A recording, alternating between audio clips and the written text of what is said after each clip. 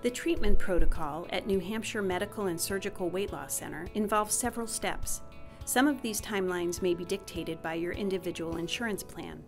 The process begins with an initial surgical consultation, a mandatory education class, obtaining blood tests, and a dietary consult.